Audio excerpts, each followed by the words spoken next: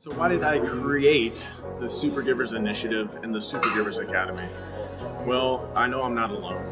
I know that you're just like me, that you feel as if you don't have time for yourself, or even more so, you don't even know how to make time for yourself. And with that process happening, and with life happening so fast, that you feel like that you've forgotten about, number one, you. And what I've found is that self-care is not selfish, it's selfless. And the more you focus on yourself to become a better person, the better you're going to appear and show up for the people that you love the most. And through mind, body, and soul strategies and tactics that are taught in the Supergivers Academy, it's going to give you that. It's going to give you the exact feeling that you've been searching for. Peace within yourself, love for others, love for yourself, confidence, energy to go out and do things that you want to do.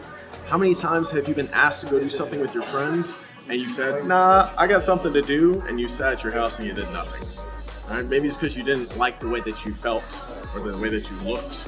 You were embarrassed to go out, or you just didn't even have the energy to do so because you were at work for hours on end. All right? The Supergivers Academy is the cure. It's going to be able to help you have all these things so you can live the life that you want, eating the foods that you love, working out the way that you want to work out, and showing up for your loved ones the way that you want to show up.